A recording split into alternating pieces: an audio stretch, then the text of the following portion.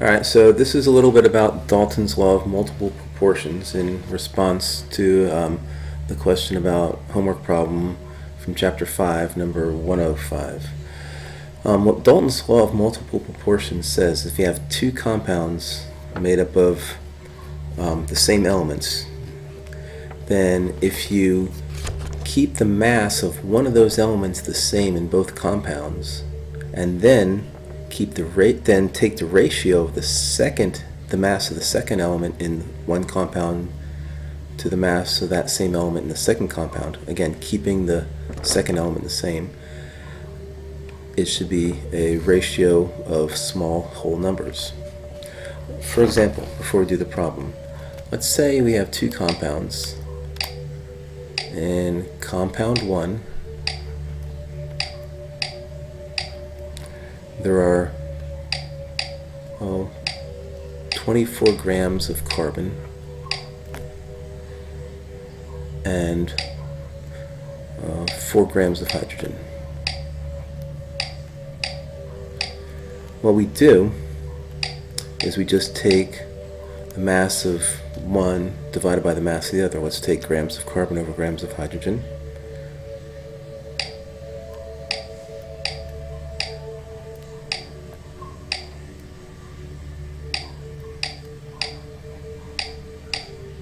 And when we do this division, that's equal to 6 grams of carbon per every 1 gram of hydrogen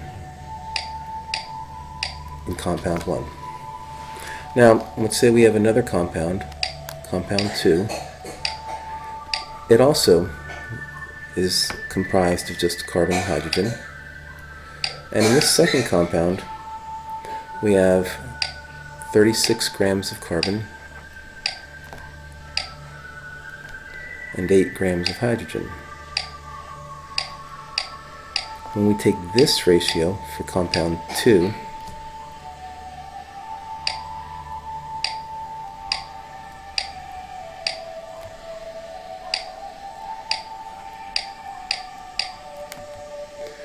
we get 4.5 grams of carbon per every 1 gram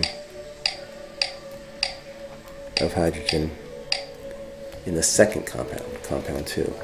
Now all we have to do to show that Dalton's law of multiple proportions is obeyed here is to take the ratio of the mass of carbon in compound 1 for every 1 gram of hydrogen to the mass of carbon in compound 2 for every 1 gram of hydrogen in that compound. So basically we're just going to take 6 divided by 4.5.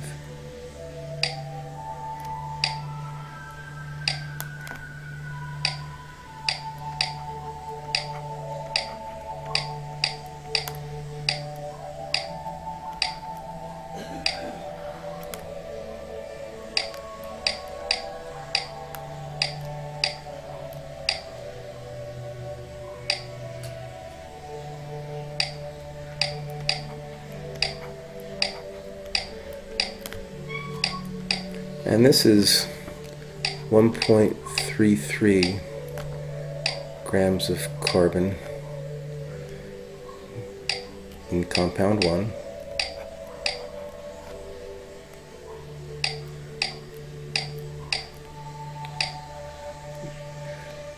for every 1 gram of carbon in compound 2.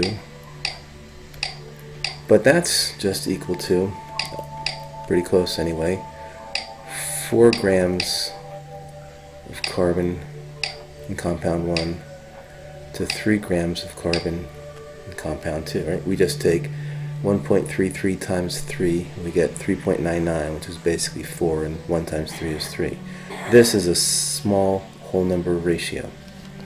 So now, okay, we're going to do the same thing, only for problem 105.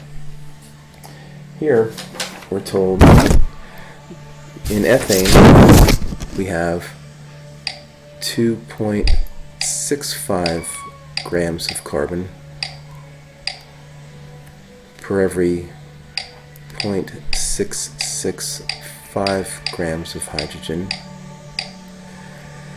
And when we do the division, we get 3.98 or so, 4's first insignificant figure, grams of carbon per every 1 gram of hydrogen, and that's in ethane.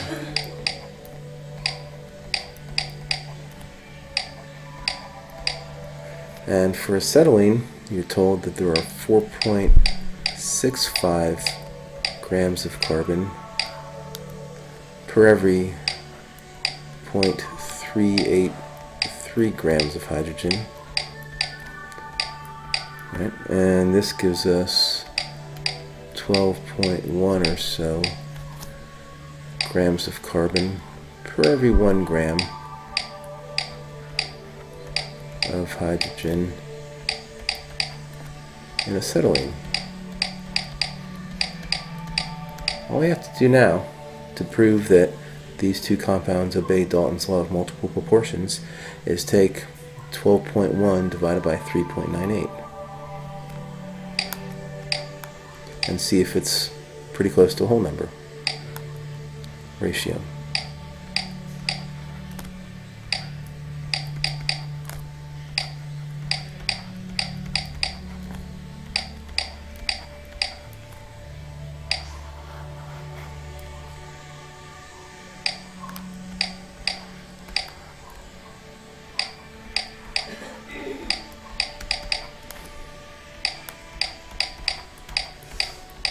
And when we do that, we get about 3 or so.